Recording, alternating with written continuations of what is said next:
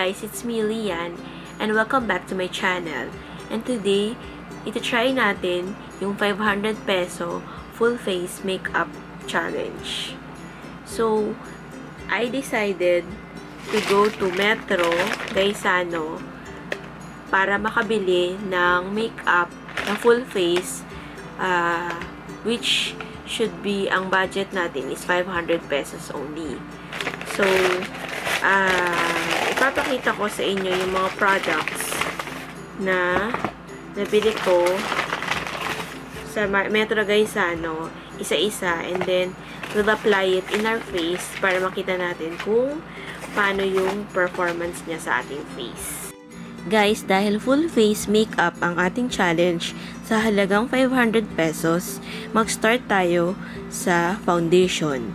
Napili ko tong Nichido na foundation stick sa Metro Gaisano. Ang halaga lang niya or price niya is 150 pesos. So, ito yung ganito kalaki siya, which is nakalagay dito is 9 ml guys. Yan, 9 ml. And then, yung shade niya na nakuha ko is based dun sa aking skin tone. Ayan, beige siya. So, itatry nating tignan ko ano ang itsura ng foundation stick na ito and isa-swatch natin sa ating balat. Mahirap tanggalin yung plastic. Ayan. Nakasealed pa siya. Actually guys, yung mga foundation stick na to, nauso to nung college ako eh. Medyo matipid din siya. Compare mo sa liquid type. Yun nga lang, may tendency na kapag hindi maganda yung composition ng foundation stick, ang tendency is nagda-dry up. So, ganito siya guys. Yan. Pag inopen mo siya, ayan yung product. Beige ang color niya. And then, tignan natin kung gaano kadami. Guys, pag binubuksan mo siya, tsaka sinasagad mo siya, dahan-dahan lang kasi minsan may tendency na maputol yung product. So, sa halagang 150 pesos, tignan natin kung gaano karami ba or sulit ba yung 150 pesos natin. Ay, baka maputol. Ayan. So, ganyan kadami. In which, enough naman na siya. Kaso nga lang, ang tendency kasi ng foundation stick, medyo mabilis din maubos kung makakapal ka or madiin kang maglagay sa balat or sa face nyo. So, iswatch natin siya sa skin para tingnan natin kung ano ang shade niya. So, yan. So, ganyan siya. Ganyan siya, guys. Para siyang medyo ma-pinkish and medyo matte siya. Yan, matte siya eh. So, i-blend lang natin na ganyan. Yan. Madali naman siya. Blendable naman siya, guys. And, hindi naman siya sticky sa skin. So, for the eyes, we have, na nakuha ko, is the Nichido Bare Basic Palette. So, ganito yung itsura ng box niya. Yan, guys. Maliit lang siya eh. So, ang price niya is 138 pesos and around 9.6 grams. So, open natin yung box. Yan. Medyo manipis lang siya, guys. And, check natin yung laman ng palette. Yan. Maganda yung packaging niya kasi nakasupot pa siya. At color black yung black na shiny yung palette niya. So, let's open the palette. So, guys, charan! Yan, ganyan yung itsura ng palette. Ganyan. So, yan na natin. Check natin. So, ganyan guys yung palette niya. So, itatry natin yung palette niya. This one, itong apat na to, ito yung eyeshadow niya. And then, ito, pwede na to kasing gawing, ito yung blush on, and then ito yung contour. So, itatry natin or i-swatch natin yung mga color niya sa skin natin. I-try natin yung mga eyeshadow. Tingnan natin yung mga color niya. If maganda yung color, pay-off niya. Maganda yung kulay niya, guys. Parang medyo shimmering. Yan.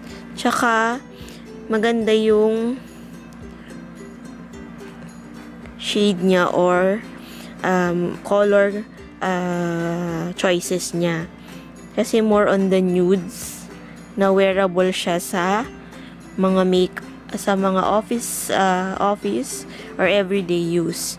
Tsaka yung ano niya, yung pigment niya, ano naman siya maganda yung pigment niya. So kitang-kita yung color when you put it in your eyes. Tapos yung blush on, i-try natin yung blush on. Kung maganda ba yung color ng pagka-pink. Yung blush on lang, guys, medyo light. Yan, hindi lang masyadong kita. And then, yung contour, try natin yung contour. Yung contour parang pwede rin pala siyang blush. Hindi siya pwedeng contour kasi pink siya. Or orangey. So, yun, guys, yung dalawang malaking pan na divided into two, actually blush siya. So, may choices ka na either pink or orangey na shade ng blush on. So, guys, sa halagang 138 pesos, sulit na siya. So, meron na rin siyang kasamang brush. Ito, brush. Or yung parang, ano bang tawag dito? Yung parang siyang sponge na maliit na pwede mong i-dab dun sa eyeshadow pan para pang lagay mo sa mata. So, okay na siya. Tapos, may mirror pa siya, guys. So, I think this one is practical one for 138 pesos. Okay na siya, guys. So, yung next na tatlo na natitira na product natin is from the brand AS or Ashley Shine. Na-catch yung attention ko sa Metro Gaisano nitong product na to kasi sobrang mura niya, guys. I'm just not sure kung saan made tong product na to. Maybe it's in China. Pero sobrang mura niya, guys, Yun nga lang, nakalagay lang dito is meron ditong Manila address, pero I'm not sure kung distribution or address nila dito sa Manila, yung distributor or manufacturer nila. So, ito, like this one.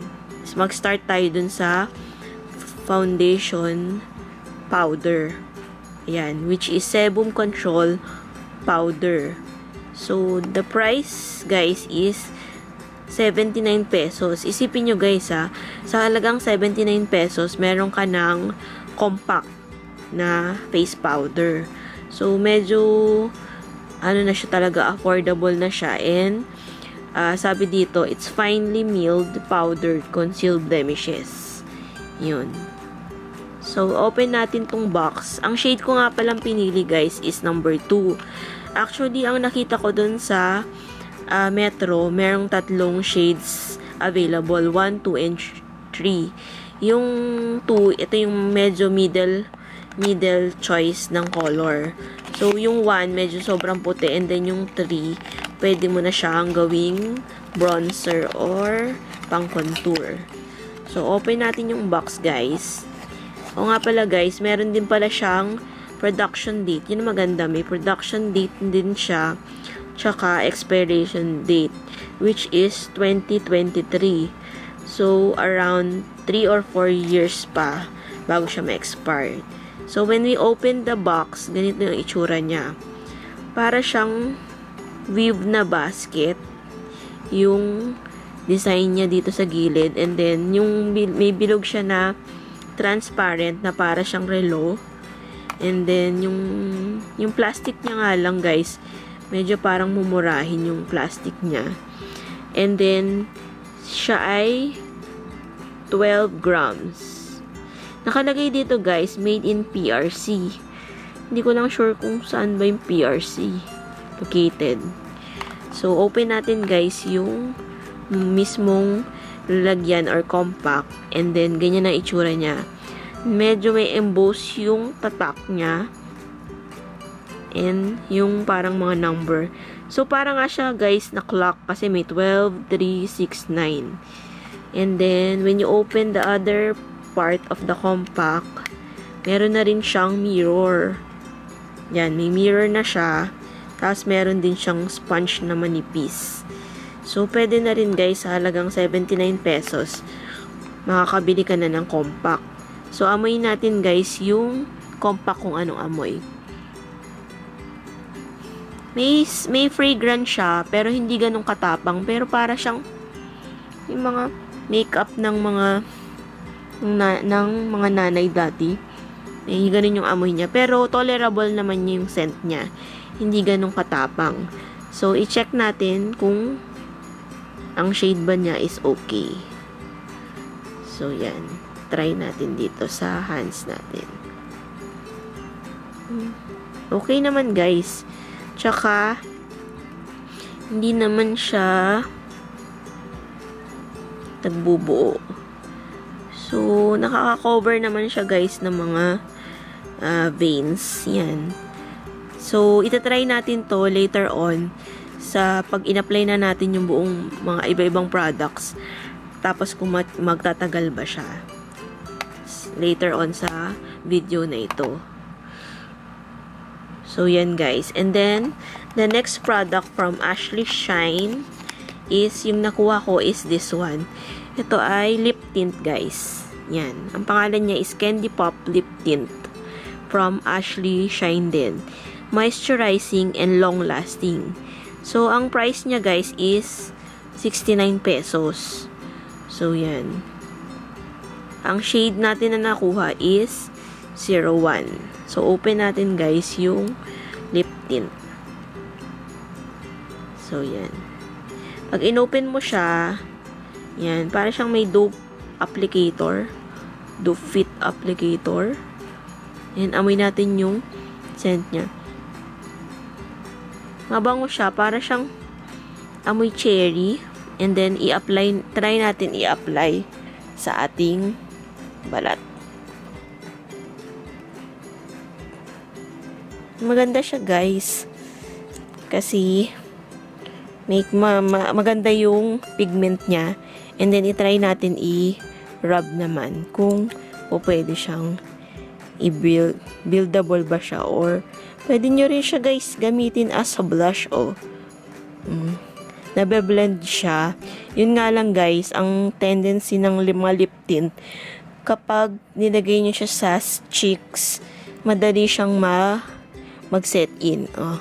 Pag nirub mo na siya, kung ano yung mark niyan, ganyan na siya. So, kailangan, kung ilalagay mo siya sa cheeks, i-blend mo siya kagad, or else, magkakaroon ka ng bilog or stain na ganyan na itsura sa inyong cheeks. So, yan. Ito yung lip tint. Yan. Na pwede nyo rin gamitin as blush on. So, the next product, and last but not the least, is yung mascara. Soft Brow Mascara. Create eyebrows on flick. So, guys, wala kasi ako nakita na murang eyebrow pencil. So, ang nakuha ko na lang is the eyebrow mascara. So, ang halaga niya lang is 49 pesos. Yan. And yung shade niya is AS104, guys. So, yan. Instead na eyebrow pencil ang kinuha ko, pinili ko na lang is yung mascara. Pwede rin siya, guys, kung yung eyebrows is medyo may hibla na or hair. Hindi nga lang siya applicable kung wala talagang kayong kilay. Dahil alam nyo naman guys, kilay is life. Ayan, buksan muna natin. Hindi ko siya ma-open. Matigas. Ayan. So, eto ganito ang itsura niya guys. Open natin siya, and then, ayan, may spoolie na siyang kasama. Pero, this one is nice na rin. Medyo light yung kulay na nakuha ko, dahil nga may color yung hair ko. Para siyang light brown. Ayan. Oh. Pwede na siyang, ganyan yung kulay niya, guys. Para siyang ma-brown. So, itatry na natin, guys, isa-isang yung product sa ating face para makita natin yung performance niya. So, wala akong nilagay sa aking face kahit na primer para makita natin yung performance ng bawat makeup. And, if it's worth it ba na kahit ganong kamura siya, okay naman yung performance niya. First, we'll start with the Nichido. This one is a foundation stick, guys. So, ito yung price ni Nichido is, ang price ni Nichido ay 150 pesos. So, lagay natin siya sa ating face as yung makeup base natin na foundation. Nagamit tayo ng mirror. So, tignan natin kung matatakpan yung mga blemishes natin sa ating face. Yan, guys. Lagay lang natin siya sa ating face and ikalat natin mabuti. Actually, guys, depende sa paggagamit kayo ng foundation stick. Depende sa inyo kung gaano ka kapal or saang area nyo ilalagay yung foundation. So, we'll blend it using our hands. Yan. Blend lang natin siya. So, okay naman yung foundation stick. Blendable naman siya, guys. And yung color naman is tugma naman sa ating face. Yun nga lang, guys, hindi ko lang alam kung effective siya sa mga oily skin. Check din natin. Yung amoy niya, medyo may amoy siya, pero it's tolerable naman. Yan. So, kung may mga blemishes pa kayo, pwede nyo pang dagdagan ulit or patungan yung coverage niya. So, lagyan pa natin. Actually, yung feeling niya sa face, hindi rin siya ganong kabigat. Para ka lang nagput lang ng cream sa face mo. So, yan. I-blend lang natin mabuti. Yan. Maganda yung ano niya, manipis lang, guys. Pero, natatakpan naman so far yung mga blemishes. Yun nga lang siguro, kung may mga pimple marks kayo, you still need to use concealer pa rin, guys. Para matago talaga yung mga pimple marks or yung mga blemishes nyo na hindi kaya nitong makeup nito. Pero so far naman siya, parang medium coverage siya. So, okay naman siya. And then, lagyan din natin ang ating leeg. Siyempre, ang leeg ay importante para pantay ang kulay ng ating face sa ating neck. I-blend lang natin. Guys, pwede kayong gumamit ng brush, hands, or dumb sponge sa pagbe-blend ng foundation. So, ayan. Nalagay na natin siya sa ating face. And then, our next step is yung itong Nichido, nakikita ba? Nichido na eyeshadow palette. So, yan. Open natin yung box. Maganda, actually, guys, yung yung mismong palette niya. Kasi parang slick yung design niya. Tapos, black lang. So, medyo elegante. Tapos, worth, magkano lang tong palette na ito? 138. So, okay na rin siya. So, gagamitin natin, guys, yung parang maliit na sponge. So, ilalagay muna natin yung parang cream na color. Yan, itong color na to. Yan. guys. Parang cream. Lagay natin siya as base sa ating eyes. Ayan. Maganda naman yung texture nung eyeshadow. Tsaka, onti lang yung ilagay mo sa maliit na applicator niya. Kumukulay siya kagad actually, guys. Ayan. Lagay lang natin siya sa ating eyelids and then sa other side. Ayan. Apply mo lang. So, i-blend lang mabuti because blending is also the key para maging maganda yung eyeshadow nyo. And then the next one, ang gamitin natin is yung dark na brown or parang maroon na. Ilagay natin siya sa outer part ng eyes o yung outer corner. Ayan, lagay lang natin. Hindi man ako ganun kagaling mag-makeup.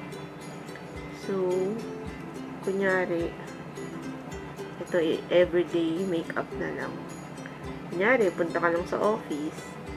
So, pwede na siya, guys. Kasi, isipin niya sa halagang less than 500, may full face makeup ka na. So, ganun din ang gawin natin sa other eye natin, sa outer corner ng eye. Yan, lagay natin siya. So, yan. I-blend din lang ulit because blending is the key. Yan. So, yan. Pantay ba? Ayan. Yan. So, after that, ang gamitin naman natin is yung parang violet sa color. Ayan. Yung violet.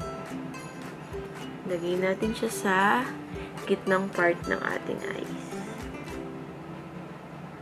So, not bad na siya, guys, kasi 138 lang. Sa halagang 138, meron ka ng nude color na palette na eyeshadow. Tapos, meron ka pang choices na blush on na peach or pink. So, yan. Yan. Nalagay na natin sa ating eye. And then, if you want na i-blend pa rin naman siya, kasi blending is the key. Kung para i-light ng onti yung eyeshadow, i-kamay na lang natin. So, yan. After that, ang gagamitin naman natin is yung ito. Dahil wala tayong pang kilay na eyebrow pencil, ito na lang gamitin natin, yung eyebrow mascara. Kasi, guys, yung kilay ko naman is medyo makapal naman. So, pwede na rin eyebrow mascara yung gamitin. So, ang color nito, guys, is light brown. Since ang color ng hair ko is medyo light brown. Yung dulo, kasi balayet siya. So, yan. Medyo ashy yung kulay niya. Yan, lagay niyo siya dyan. Yung amoy nga lang niya, parang amoy pintura. At yung pinakita ko, guys, kanina na Ashley Shine yung brand. Mura siya sobre, kasi pa 49 pesos, meron ka ng eyebrow mascara. Saan ka pa, diba, guys? Ayan. So, yan. Nailagay na natin ang eyebrow mascara. And then, magaan naman tayo blush on. Kukuha lang tayo ng blush on brush. Yan. So, yan. Kumuha lang tayo ng brush para sa blush on. So, gamitin natin yung peachy color. Konti lang, guys, kasi medyo pigmented din yung kulay nito. And then, we'll apply it sa ating face. Ayan. Ikalat nyo lang siya, guys, para maganda-ganda yung at hindi masyadong matapang yung color ng blush on. And then, the other side naman, yan. Apply nyo lang sa apple ng cheeks nyo. Yan, ikalat nyo lang. Maganda kasi yung onti lang yung blush on. Pero kung gusto mo yung parang putok na blush on, pwede rin naman siyang i-build yung color niya. So, yan. Medyo may kulay na yung cheeks natin. And then, the next step is, gagamitin naman natin yung lip tint. Yan. So, i-apply natin siya sa lips. Pwede mo siya i-apply yung mga parang mga Korean style sa gitna lang ng lips.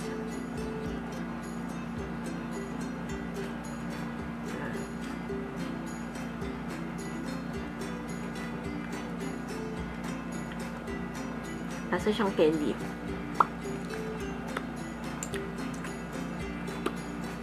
Yan. So, after that, nakalimutan ko palang gamitin yung foundation powder. So, ilagay na lang natin siya sa mga T-zone or sa other part ng face.